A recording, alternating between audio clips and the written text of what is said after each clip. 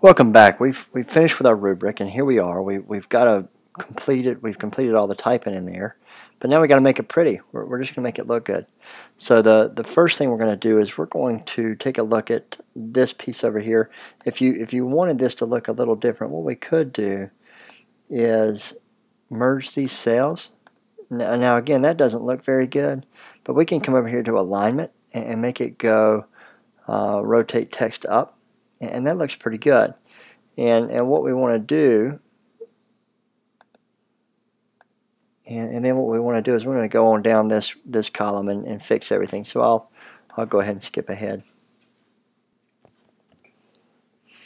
Okay, so we've got weeks 1 through 10 set up, and they're going up, so you can see that. But it doesn't look good. It's kind of a fat column there. We want to make that skinny.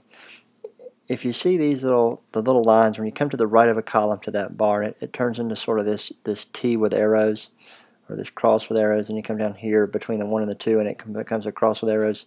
And it does that between all the rows, and it does that between all the columns. If you double click on that, it's going to auto fit. And right now it's looking for that learner. But you can also come in here and shrink it.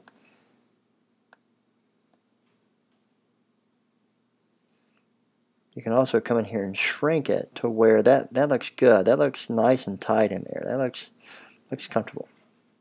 So that's how you adjust the size or the width of the column.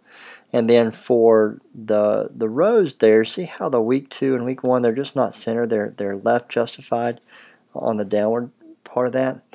What we want to do is we want to select all those, and you come up here to where it says align text middle or center text. Middle is up and down, center is left and right. So if we middle it and then we make sure it's centered, that's a good looking column there.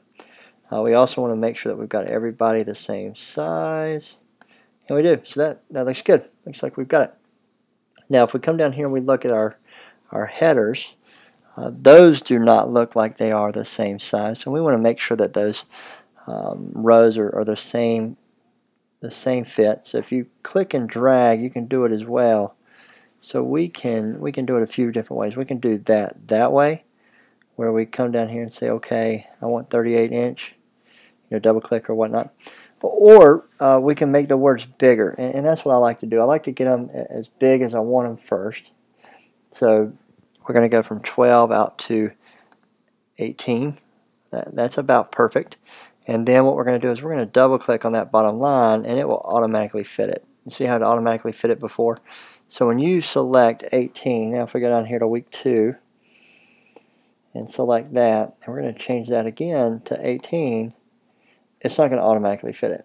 But we've got that row selected, so we double click, and it shrinks it. So let's take a look. See how those pixels there, that's 32 inches, 0.32 inches or 22 pixels.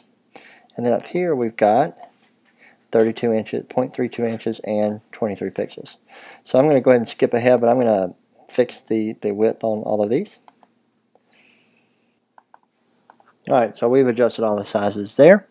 And now we want to make the headers pretty. We want to make them look good. So we're going to come up here to Learner, and we're going to also take Learner and block up to 18 to make that row bigger. So there they are. That looks good. And then we want to take creating the title. We want to make that much bigger. And then we also want to make it colored.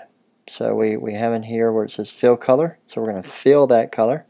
And you always want to stay in the same scale as you're working in a workbook. You never want to go blue, pink, green, purple. Some folks do, but it's not good form. Number one, you want to make sure to keep that contrast. So if you ever print it in black and white, you can tell the difference. If you do 2 of the same tone in different colors, you're not going to be able to tell the difference when you print it, because the weight of the colors are going to feel the same to the black and white scale. So here we go. I like that blue. There we are.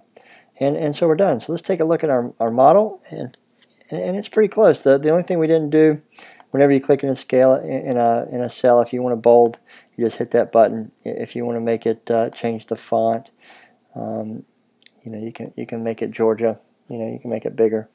Again, you can make it italics or bold, however you wish. So it's very similar to the model, and there we are. So the last thing I really want to do here is show you how to select the whole document if you need to make changes to everything. So let's say we wanted to change all that font to Georgia. We would hit that top left intersection up there, select Georgia, and there we are. So everything would automatically adjust. And we are finished. So thank you for joining me. This has been a presentation of the Interactive Teacher.